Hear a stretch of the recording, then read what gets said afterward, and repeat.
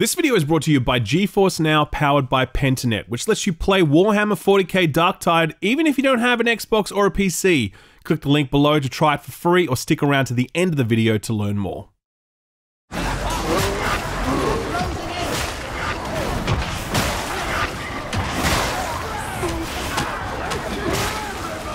Doesn't that look fun?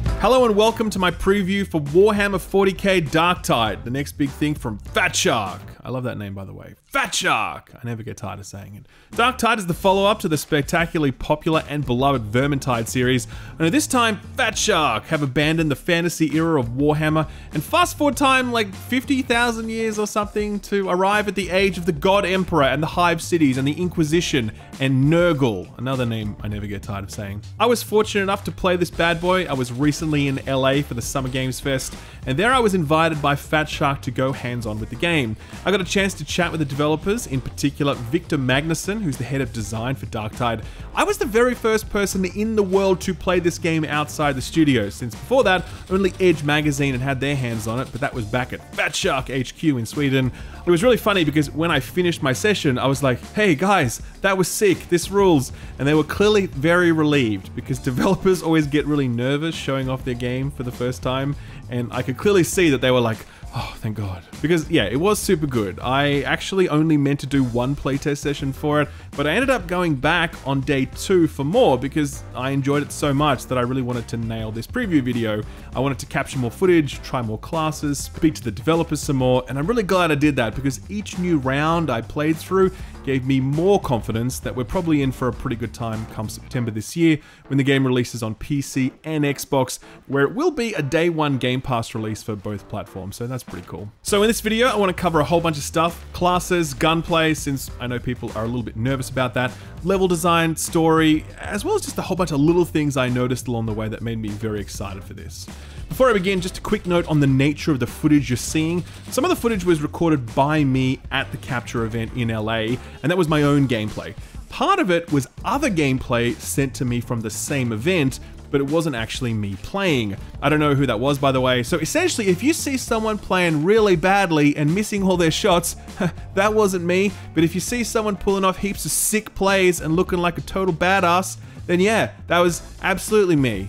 Let's go with that. Finally, there was some other footage in here that was sent to me by Fat Shark, and it's from an even earlier build of the game, and it's perhaps running on different hardware because it appears as though the lighting is a bit flatter, and it's running at 30 FPS where I was playing at or above 60 FPS during my playtest. I can't tell you which system this other footage was captured on because I don't know, but I wanted to shout that out here so you know why some of the footage looks quite different from other footage. Finally, bugs. This was a pre-release build for a game that was still 3 months from launch when I played it in June. It had some bugs, particularly audio bugs, which you may hear in this video, some clipping issues, some of the objective-based activities didn't quite function correctly, and a few other small things. That's not something to be worried about at this point in a game's development. I'm not saying that Darktide is going to launch bug-free. I'm just saying that bugs in a preview build are very normal, and nothing that I saw made me go, uh-oh, which is something I've definitely thought during other preview builds I've played through. My takeaway after spending time with Darktide was, wow, this looks and plays super well, hell yeah. It wasn't, oh hey, that's a lot of bugs, I'm really worried. So I just wanted to be clear on that from the outset, and with all that out the way, let's talk about why I'm very pumped for Darktide.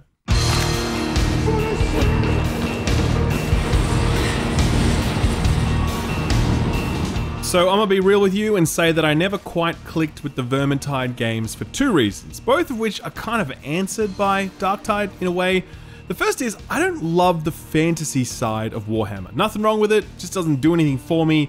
I'm more of a sci-fi guy than a fantasy dude, more Mass Effect than Dragon Age, to put it in stark gamer terms. The 40k universe is not one I'm close to, but recent trips there through the likes of the impressive 40k Inquisitor Martyr and the janky but ultimately enjoyable Necromunda Hired Gun have been enjoyable trips, and each new 40k game that I play, I find myself edging closer towards going all in on this universe and really starting to immerse myself in its lore. Will I be buying and painting little miniature figures? No, I will not. But will I be playing more 40k video games and maybe reading a book or two? I suspect I will. That's actually one of the things I'm most excited about when it comes to Darktide, because Fatshark have made really clear that they're going all in on the storytelling and lore front here, and they've pulled in the right people to help out. 40k people will know the name Dan Abnett since he's one of the most prolific authors in the Warhammer space, and he played a central role in Darktide since he's written most of the lore for it, going so far as to create an entirely new planet on which these events transpire. All new but still deeply connected to the broader 40k lore, this planet called Atoma Prime is overrun by what are essentially zombies, but they have a much cooler 40k name that I can't remember now. They're just the fodder though, as you'll also encounter turncoat ex-military types and war dog things and giant mutant ogres and all sorts of crazy shit. Oh, and these dudes who are rocking the Bulwark of Azeroth, I love it. Speaking of the Fatshark developers, they really wanted me to know how committed they were to the story and the lore. They talked about the fact that you begin your story as an absolute nobody, cannon fodder whose sole purpose is to become ground beef for the Emperor's war machine, but bit by bit you fight your way up the ranks, and the story is really two stories. It's what's going on Atoma Prime, but it's also the story of your rise from lowly skid mark to valued, respected combat veteran. The story will be told in a few different ways, some of which Fatshark aren't sharing quite yet. What they are talking about is the banter between different characters, since that will be the primary tool that Fatshark will use to tell their story. Brief back and forth between the characters during missions will reveal information about their mission, the major factional players behind it, the locations they're exploring, the backstories of each playable characters, and more. That dialogue will in fact evolve as you become more known and more respected, and in an interview with Edge magazine, Fatshark told them that this dialogue between characters already has over 75,000 lines written, and more are coming as there's plans to evolve this story over time. Got talking to one of the sentries. Did you know Morrow was in the middle of the Xanatros purgation? That's the other thing that's interesting about this. Fatshark are really aiming to deliver an evolving narrative. They didn't use the word live service with me because I don't think that's quite what they're aiming for, but the story of what's going on Atoma Prime, there's definitely the intention that that story unfolds over the span of months and potentially years, and similarly your own story of rising through the ranks will continue to evolve as you notch more exploits. To deepen that connection to your own story, Darktide includes something Vermintide never did, a character creator. So sadly I can't show you this because it was still under construction, but I did use the tool to create a few characters, and I can tell you that it was good. It wasn't Korean MMO good where you can place the individual freckles on someone's face, but it was solid enough that it let me create distinct characters that look notably different from the base character models. Skin was actually really good, which is a strange call out, I know, but it looked really detailed and leathery, and when you put tattoos on it, they just look fantastic. You can select a backstory for your character, but this is more of an RP thing, and you can name them and then they're yours. So like I said, it's not the best character creation tool I've ever used, but I'm pretty sure people will be happy with it. After I created my character, I was dropped into the hub. Now I have a very small amount of footage on this since it also is under construction, and I had to kind of plead with Fatshark to be able to show any of it, so this was all I could wrangle out of them. But this is the central chamber which houses the computer with the missions on it. When you boot it up, you get a sort of map and you can choose from a variety of different missions, and these will rotate regularly, both in terms of their locations and objectives, but also the modifiers that might affect them. Outside of this chamber, there are a lot of empty rooms where stuff would eventually go. Stuff like a cosmetics shop, and an armory, and a place to tweak your talents. It was a big space, so I expect there will be lots of stuff there eventually, but for now it was pretty empty. Progression and unlocks are a big feature of Darktide, just as they were with Vermintide. Again, I don't have footage, but I've been assured that each character will have a talent tree with various stuff to unlock. There'll be weapons and armor and other wearable items, each of which buff stats in a variety of ways. There'll be unlockable cosmetics, but there will also be paid cosmetics. I'm not sure if there's going to be any gameplay affecting in-game purchases. I certainly hope not, and that's something I'll take a close look at when it comes time to review the final product. So, that's all the setup stuff. Let's head down to the hive.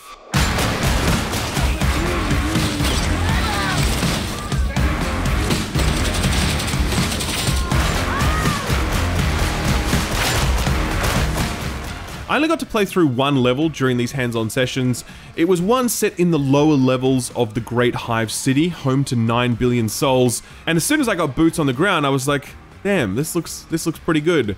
It's probably intellectually lazy to immediately think of Doom 3 whenever I encounter darkness plus flashlight plus industrial sci-fi.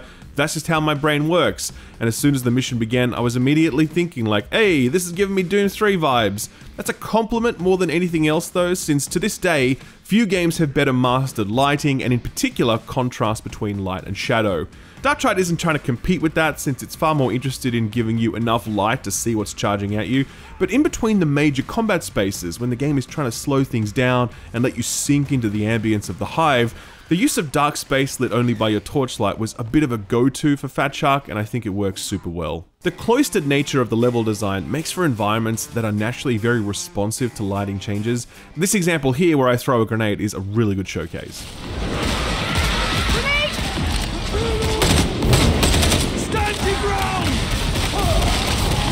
So the lighting is fantastic. I think the environment design is really solid as well. The sense of scale that Darktide is able to achieve can be overwhelming at times. The hub area really nails this, but I can't show you that sadly. This section here is probably the next best example. The combination of megalomania and gothic and industria that is the hallmark of the 40k universe. It just looks awesome.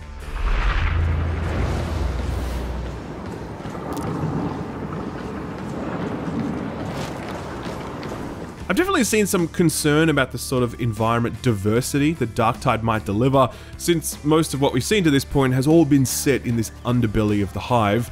Obviously, I don't know what to expect on this front, but I do note a line in that Edge preview that spoke about the likelihood of us visiting the more opulent upper levels of the Hive City, which would be awesome, because certainly whenever I've engaged 40k, it usually looked like this, and I'm definitely down for some variety. As for the actual level design, how it was laid out and how it was played, it was really good. It started in these sewer-looking things, then there was this bridge crossing where things got totally wild, then we headed through some back streets and fought a mini-boss, then we got to this sick-looking outdoor area, we had to hold down this other area while we waited for a terminal to get hacked, and someone had to do the actual hacking when it got stuck, so everyone else would have to hold off the waves. After that, we got to this junction point where waves of enemies were coming down every aisle and it got totally crazy. And then we ended up in this, I don't even know how to describe it. It was just this big series of chambers, but this is where things got the most nuts, with more enemies on screen at once than at any other point of the mission.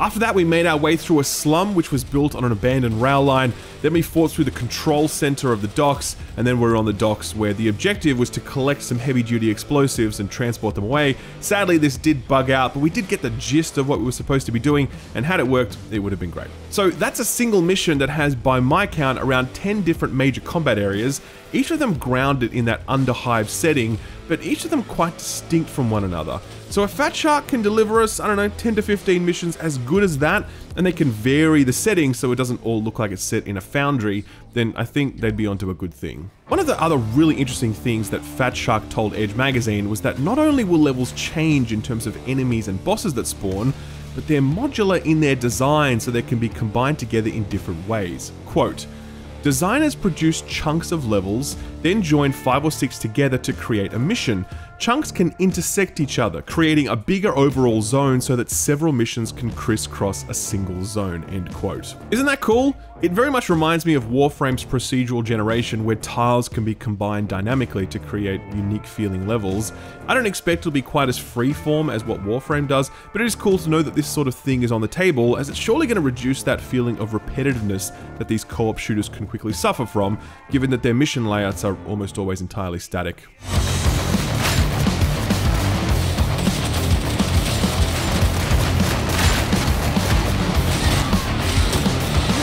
Darktide will offer at least 4 classes at launch. There's plenty of speculation that there will be more over time. It's a pretty safe bet, but for day one, you're talking the Veteran, who's focused on precision damage, the Zealot, who seems to be focused on automatic weaponry, there's a Psyker, who's kind of the caster of the group, and then there's the Ogryn, who is the big boy. I was chatting to the lead designer, Magnuson, about this, and he was telling me that the Ogryn is so large that it really fucked their level design process, because when you make a character that big, you then need to make sure that every doorway is both wide and high enough for him to fit through. And Fatshark went through all sorts of ideation on this, like having him kind of duck down when he went through smaller doorways, but eventually they just scrapped that and made sure that everything was big enough to fit him, so the mountain really came to Mohammed on that one. Class identity is a combination of a bunch of stuff. There's obviously the lore for each class, where each one represents a different role within 40k's messed up society. It impacts class mechanics, like their shield for example, where the Veteran's shield bar denotes his light armor, but the Zealot's denotes her faith in the Emperor. One of the more notable impacts of your class decision is the activatable ability you gain access to. The Ogryn, for example, will charge forward like an offensive lineman clearing a path for his quarterback. While the Veteran will gain enhanced vision, highlighting priority targets and dealing bonus damage to armor.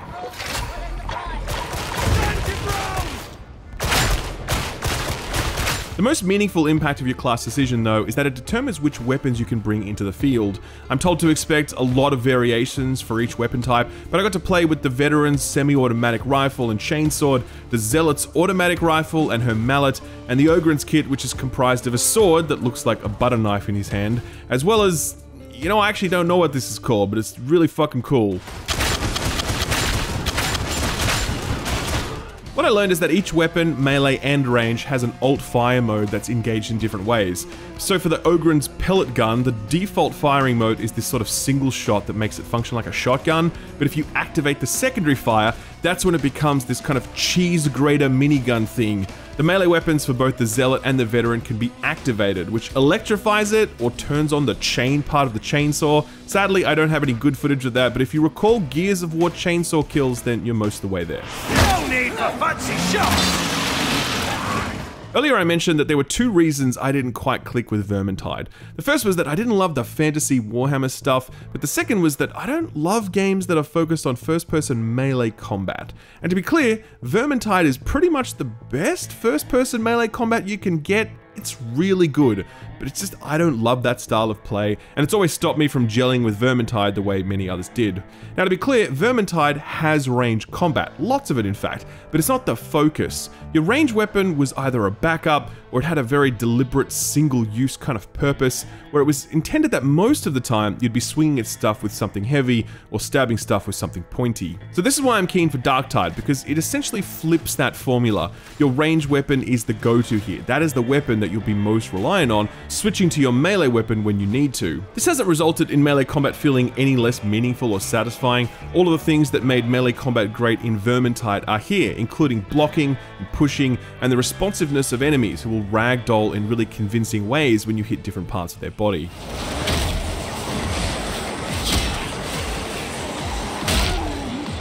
In Darktide, melee is not this strictly optional thing you might do for fun, it's essential. The Veteran, for example, is very much about precision damage, so his automatic rifle is great at range, but when enemies are up in your face, then you're gonna need to switch because the range weapon just loses most of its effectiveness in that setting.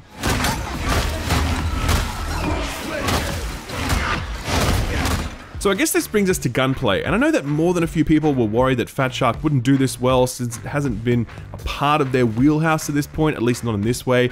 I'm here to tell you that these weapons handle super well and feel great to use. The Ogryn's cheese grater thing feels super satisfying, the Zealot's auto rifle has plenty of kick on it without feeling unwieldy, and the Veteran's battle rifle was my personal favorite since it felt so precise and produced such satisfying feedback every time I pulled the trigger. That was something I noticed actually. The size of enemy hitboxes was really big, it was very easy to land headshots, and I asked Magnuson about this and he said, yeah, we purposefully made them larger because we want the player to feel powerful and have fun. That's a design philosophy that's quite central to the way Fat Shark are designing Darktide. One of the most interesting reveals from the Edge preview was this bit. I'll read it out because it's really insightful. Quote, "We anchor it in the purpose of wanting players to have a good time. Balancing it is about checking with players and quantifying how they're doing, not how the Horde is doing. So enemies politely ask, is it a good time for me to try and shoot you? And you're like, no, I have just been shot 3 times and I have a poxwalker trying to hit me. And so they'll shoot someone else. We need that level of balance because if we unleash 50 guys all trying to kill you at the same time, you're dead, pretty much," end quote. Now, as I was playing it, I kept thinking to myself that the pacing here was really good. I never felt frustrated. I mean, we were playing on a lower difficulty, sure, but there weren't any moments where I felt unfairly reamed, or that shit was going down and I was like, ugh, that's lame. Having read that quote from Edge, I can see that lack of frustration was a deliberate design choice supported by this sophisticated game system, and it's one that actually underpinned Left 4 Dead, which is one of the reasons why that game worked as well as it did. This is in contrast to something like Back 4 Blood, where I think the defining characteristic of that game was how badly it managed its difficulty scaling and pacing, and how it would just relentlessly flood you with high-level enemies no matter what was going on. That game really fell apart above the base difficulty, and hey, maybe Darktide makes the same mistake stakes at higher difficulties. I don't know. But the fact that Fat Shark are talking about this stuff and that they've designed this specific system to handle game pacing, I think that's a really good thing.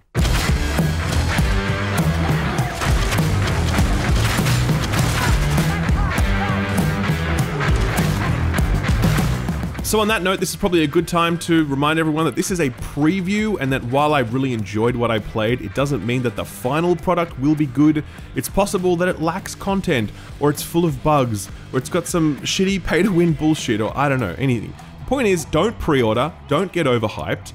But personally, I'm moderately hyped for this because, yeah, I had a really great time with it and it's just ticking a lot of boxes for me.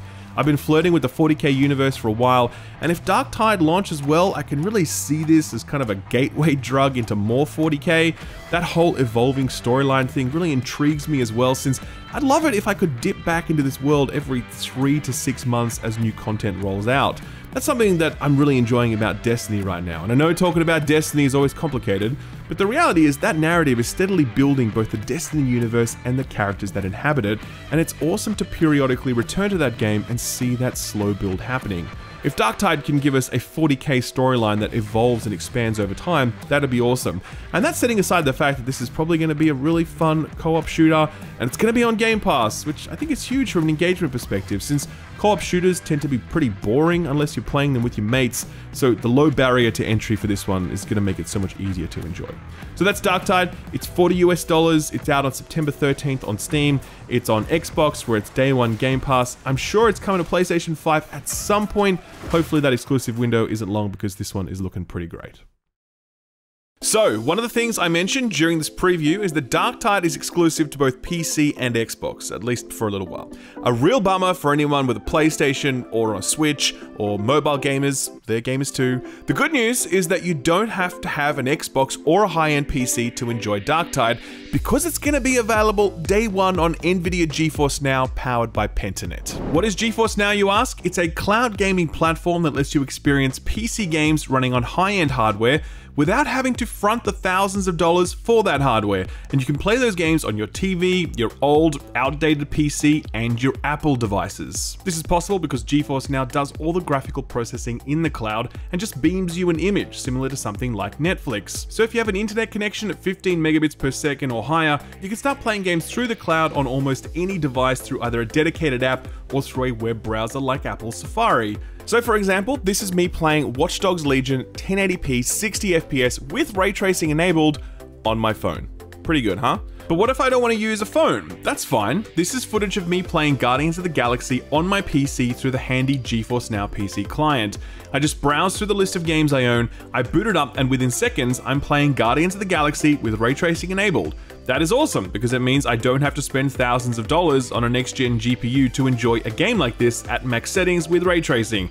You can just play it through GeForce Now and save yourself the cash. GeForce Now, powered by Pentanet, is getting new games added all the time. For example, just last week, it got one of the biggest games on the market, Genshin Impact. Now yes, you can play the mobile port of this already, but now, instead of running a scaled-back mobile version, you can play the PC port at max settings in the palm of your hand. That's a nice upgrade. You can even use the Nvidia Shield to access your Genshin account through GeForce Now, allowing you to play on a big screen TV with your gameplay upscaled to 4K. The thing I love most about this service, and the reason I'm recommending it to you, is that GeForce Now, powered by Pentanet, respects your existing game libraries.